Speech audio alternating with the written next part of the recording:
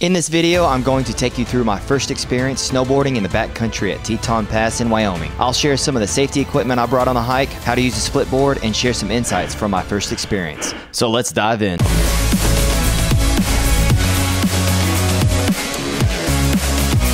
After snowboarding the past several years at Jackson Hole Mountain Resort and Grand Tarkey Resort in Alta, Wyoming, I decided I wanted to try something different. The only way to escape the groomed runs and crowds of people that the big resorts attract was adventuring into the backcountry. Since Jackson, Wyoming and surrounding areas had received some historic snowfalls in the 2022-2023 season, I thought this was the best chance for finding perfect conditions. Since I had no idea where to start or even what equipment I needed, I decided a guide would be the best option. After researching a few places around Driggs, Idaho and Jackson, Wyoming, I decided to go with a company called Yostmark, based out of Driggs, Idaho.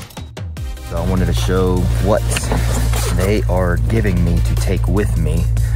So this is my split board and my backpack that they gave me, which will give me the beacon in case of an avalanche. So I'll get some more stuff in here. Swing of the shovel. That's one part of the shovel. Here's the end of the shovel. We have a Pro. As my guide was showing me the ins and outs of my gear, these questions started popping into my head. Would I be able to keep up with my guide? Am I going to get hurt? Can I snowboard in this powder? Am I fit enough to hike up all these mountains? It's human nature to have this anxiety about doing something for the first time. I was so nervous of how strenuous climbing up a mountain on two skis with all sorts of gear on your back was going to be, but after about 30 minutes into the first climb, my nerves eased. It was very slow going with numerous breaks throughout, and with the beautiful scenery of the snow-covered mountains, I had come to the conclusion that my decision to venture into the backcountry was vindicated. There you go. Yep. There's one on top and one on the bottom.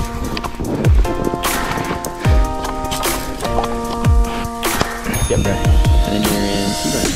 Sweet, dude. Now you're ready to rock. For bigger drops, I totally collapse mine. Okay. This is about a 400-foot vert is all we're dropping right here. It took about an hour to hike up to our first run, and then about 15 minutes to make the transition of converting our two skis into a snowboard. Now it was time for our first run, and the nervousness set in. I had no idea what to expect on our first run. I didn't even know if this was going to be something that came easy to me, or if I had made a huge mistake and wasted my guide's time. Oh no.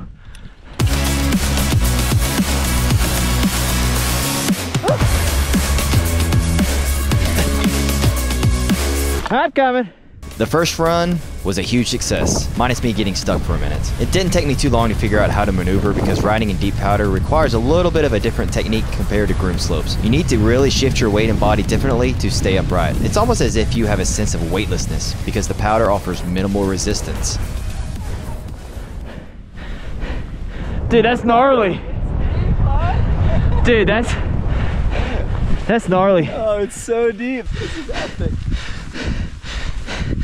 This is not normal? It's a good day. Oh. See their edges like. All right. After our first successful run, it was time to make the transition of converting our snowboard into two skis. The bindings slide off, then the board splits into two skis after you undo the latches. Then it's time to install the skins. The skins are held onto the bottom of the skis with glue, and the other side is actually like a very fine carpet that lets the skis grip into the snow so you will not slide around when climbing up steep grades. The bindings will then slide on to make like a cross-country ski.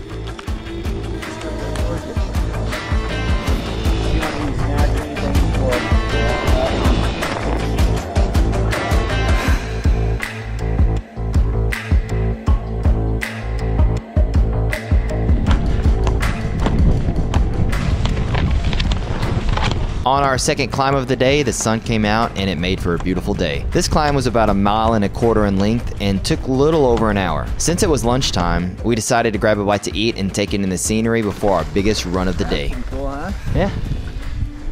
Want to go here? I think so. If you throw your skis in the sun, like if they're facing face to the sun.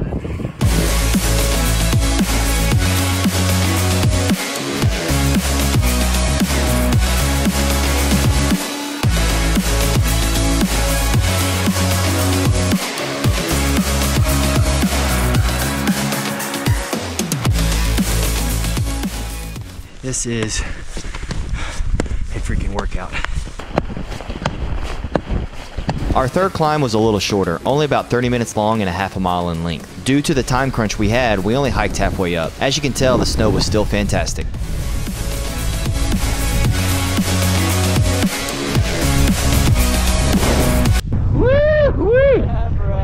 Dude. Dude, that's awesome.